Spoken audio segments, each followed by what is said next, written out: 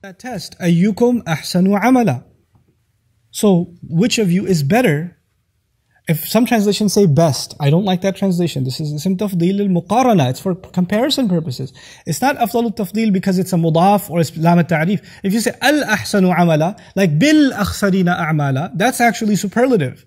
If you don't put the lam al-ta'rif, then it's not superlative, it's comparative. It's who is better? Who is better in terms of deed? There's a difference between better and best, isn't it? You know, when you're best, then only one person can be the best. You can't have two people that are the best. Best means number one.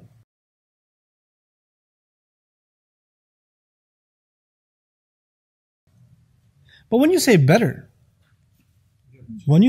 you've got a lot of people that are better. And by the way, you may never be the best, but you can certainly become better. There will never be a day in my life where I'll say, finally, I'm the best that I can be.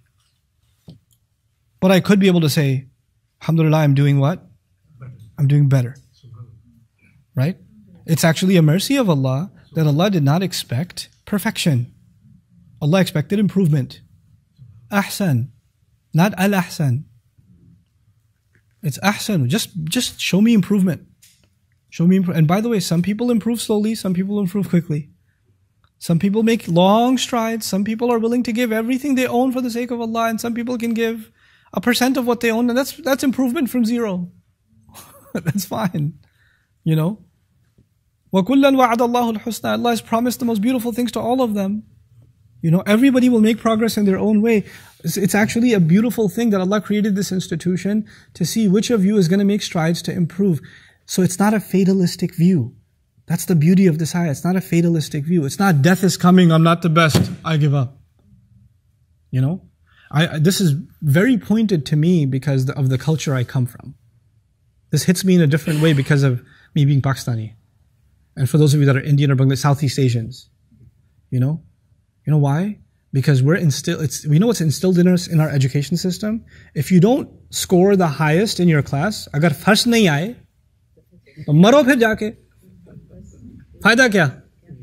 If you didn't rank first in your class, why aren't you dead yet? Don't even show me your face. Why do we even send you for an education?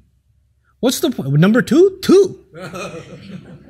You know, like, and you know what? That means the vast majority of children that are going through this education system expect the only way you're worth anything is if you are the best. And by the way, those who are the best suffer from the most extreme form of arrogance.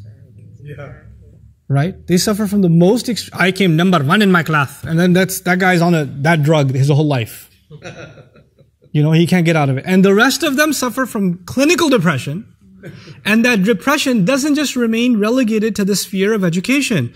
It actually transfers over into the kind of parents they become down the road, the kind of spouses they become, and the kind of view they have of their spiritual life. They'll say to themselves, since I am not the best believer, what's the point anyway? And they'll give up on all their practices, prayer altogether, practice altogether, because I'm not perfect. And the rationale they will argue is amazing. Look, I'm not perfect, okay? I can't do all that stuff. They'll actually offer that rationale. And that entire diseased mindset is crushed in just one word. Ahsanu. He didn't ask you to be perfect, stupid. He didn't ask you to be perfect. Subhanallah. Ayyukum ahsanu.